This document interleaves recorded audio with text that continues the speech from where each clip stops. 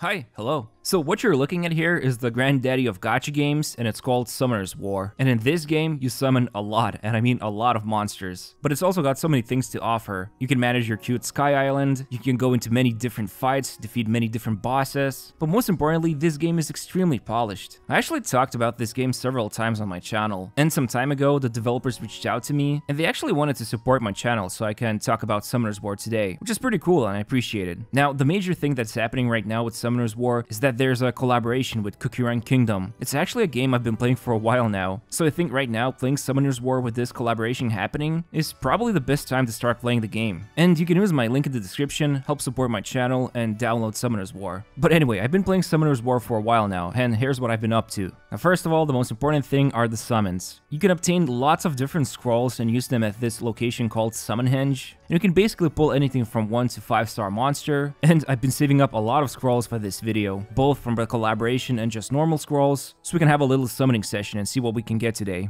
But before we get to the summons, let me just quickly show you the combat and a couple of other things. So the combat is actually pretty simple. Each monster has 2 or 3 abilities, sometimes they also have their leader abilities, and most of the progression happens in the world map where you can just go to 1 from 13 stages, and the combat itself is pretty fun. Like, you can come up with so many different teams. For example, there's like 5 elements, and I built my Motto Water team because I just like the way they look. And I can easily use this team for like clearing the fire dungeon, where the enemies will take a lot more damage from my water units. And it's actually been pretty good as well at clearing the story missions. But yeah, there's actually like a lot of different modes in the game. There's a labyrinth mode. You can go for the good old tower mode where you just keep climbing the floors and defeating different enemies. And there's also a PvP mode, which I think is really interesting because this game actually has a very cool community of people. And the developers are constantly hosting the tournaments. You can check out like top players and what characters they're using. Like, even as somebody who's not participating in these tournaments, you can still as a viewer go and vote for your favorite players and even get some extra rewards. So, you know, on my channel, I like to talk about meta, and I think it's really cool that you can just check out top meta units or just check out how to build really good teams by observing other players in tournaments. And speaking about power, so there are a couple of ways to make your monsters stronger. For example, this Magic Knight I have, you can actually awaken them in their superior form. So in this case, Magic Knight would become Lapis. And you can see some cool consequences like the skill Blade Surge becoming stronger, and you can also increase basic stats. And then there's also the rune system, which, by the way, this is Summoner's War we're talking about, and they influence so many different gacha games, including Genshin, because this is basically the artifact system as you know it, but it's so much easier to build artifacts in this game. And I've noticed that many characters have different builds, so I just like to mess around with runes and see how strong my monster becomes. But yeah, that's basically the game in a nutshell. Now, I said that Kingdom collab is a really good time to start, and it's because of a couple of reasons. So first of all, you'll be getting this jelly bean farm building for free, and it will passively generate jelly beans. So all you have to do is just tap on the building, get the jelly beans, and you're gonna be making so much progress in the game. Oh, and there's one more exclusive thing you can do in this collab event, where just like in Kingdom, you can put monsters in a balloon and send them on this like a small mission, which is basically just finding the right type of monsters to send on an expedition, and after a couple of hours, they'll come back with some nice rewards. But what can you do with the jelly beans? Well, there's 2 separate events happening right now. The first one is extremely good for beginners because you'll be getting the collab exclusive Ginger Brave, and all you have to do is just keep playing the game and you will naturally unlock him. But the coolest thing about him is that he actually comes with his own set of runes, completely maxed out. So this character for a beginner is gonna be super powerful and will make the game so much easier. But you're still not spending the jelly beans. So this is why we have the second event, where you can actually spend the jelly beans and use different cookies to advance the stages. So for example, I'm on the first stage with Espresso Cookie, and I can take a single step and get a single summon for 5 jelly beans. And I already have like 760 jelly beans collected. So I can easily complete the whole first stage with Espresso Cookie, claim a ton of scrolls, and get even this cool building that's collab exclusive. So if you want to get all of these rewards in time, I really encourage you to just download the game right now and start collecting those jelly beans, because I'm getting so many scrolls that I can use for summons, it's not even funny. And you know what? My channel is called Gacha Gamer. I am the Gacha Gamer. And the problem of being a gacha gamer is that sometimes I have a very short attention span. So I want to build a new team of characters. And I think right now would be the best time to go on a summoning session, because there's lots of different exclusive monsters you can obtain from the collaboration. Now you can look at the collab exclusive summon pool, and I have my eyes set on Espresso Cookie. There's several different elemental versions, each of them having unique skills, so I don't really care which one I get, but I want an Espresso Cookie. And hopefully, if I'm lucky enough, maybe I can also get Pure Vanilla Cookie, because I love him in the main storyline of Cookie Run Kingdom. Okay, so we're gonna be starting off with the most basic summons, which are the Mystical Scrolls. You can still get the rarest monsters, and you can also obtain the collab exclusives. And my goal right now is to obtain as many collab exclusives as possible. And I'm gonna be doing 10 pulls, so let's just start with the first one.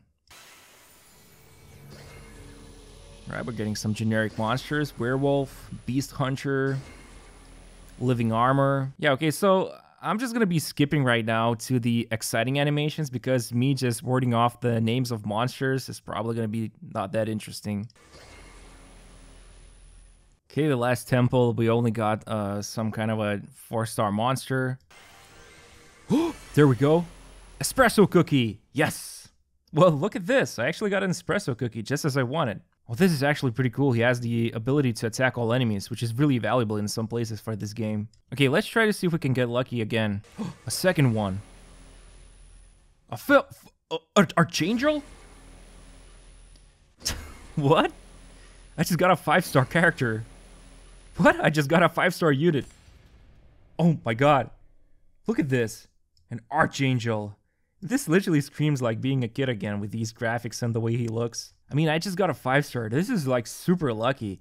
Even though he's not collab exclusive, I'm pretty sure I'm gonna be using him. Okay, this is awesome. We have 75 scrolls left. We got a collab exclusive and we got a 5-star. What else can we get? And there we go, another cookie. Madeline Cookie, awesome. I think this ability actually is kind of similar to the one in Cookie Run Kingdom, so I think it's actually also kind of awesome that the ability is similar to Cookie Run Kingdom. I mean, I've been doing like almost more than 100 summons, and you can see that there's like a massive variety of monsters in this game. 25 summons left, or in this case, 2 more 10 pulls. There we go, another 5-star Oracle. Awesome. Wait, what? Increases critical rate by 24% for all ally monsters? Jeez, that sounds awesome. Okay, so we're done with our mystical scrolls. In total, I think I got 2 Cookie Run Kingdom collab exclusives, 2 5-stars, which is kind of amazing to be honest, and plenty of 4-star units. But now I also want to use my Cookie Run Kingdom scrolls. You can actually obtain 1 or maybe even more from just completing the events, and I have 4 of them right now, so I am guaranteed to summon a Cookie Run Kingdom collab exclusive. Anyway, let's just see how lucky we can get here. Alright, let's go. The first of 4 summons. And we got an Espresso Cookie, but he looks a bit different. This is a fire version. Okay, this looks awesome, but let's just carry on. Alright, 3 remaining summons. Let's go. What will we get? An Espresso Cookie, yet again. I think this is the air or wind version, which by the way, he also has different abilities here. Let's see if we can get something different here.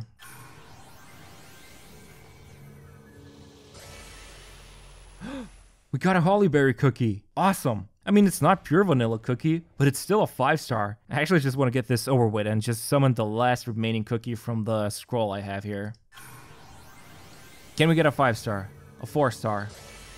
It's yet again an Espresso Cookie. Okay, just give me a moment, I'll spend some time building my cookies and come back in a second. Okay, so I built my team with all the newest summons, and my new team right now has Ginger Brave, who I just obtained moments ago by just going to the event page and claiming him, and he's actually really good. Then there's also Espresso Cookie, Hollyberry Cookie, Madeline Cookie, and sometimes when there's a 5th slot, I'm using the Archangel I was gushing about previously. But yeah, this is my team right now. I'm actually super happy about it. There's also this one special mode, which is a Cookie Run Kingdom's event dungeon, and you'll be going off against these really special monsters, which you can also find in Cookie Run Kingdom, and there's a total of 10 waves. Right now I'm working towards completing all 10 of them, because there's obviously going to be some awesome rewards if I complete it. But to be honest, I think this team right now is pretty good. Obviously there's always room for improvement, but for now I'm super happy with the results. I actually think I got really lucky with the summons, so I'm really happy about it. But yeah, all of my units are putting in the work. I really like Espresso Cookie's AoE attack. Ginger Brave is really exciting to use because he provides 24% critical increase for the team. I've got 2 tanky units here, which is Madeline and Hollyberry Cookies, and Archangel is just doing his own stuff whenever he's used. But yeah, that's basically Summoner's War. It definitely lives up to its name. You're gonna be doing a lot of summoning. There's tons of really unique and exciting units you can collect. The graphics, for me personally, they're very nostalgic and I just enjoy looking at these units. But anyway, as I said, right now the collab is really good for new players. It's also super valuable if you're a returning player as well. So if you haven't done already, make sure to use my link in the description and download Summoner's War. I'm having fun right now, and if you use my link, you will also be supporting my channel. And to be honest, you should really give this game a try. As I said before, Summoner's War is really the OG of gacha games, and the amount of polish and community presence it has, it's really amazing to be honest. So yeah, thanks for watching the video, thank you for supporting my channel, and I'll see you next time.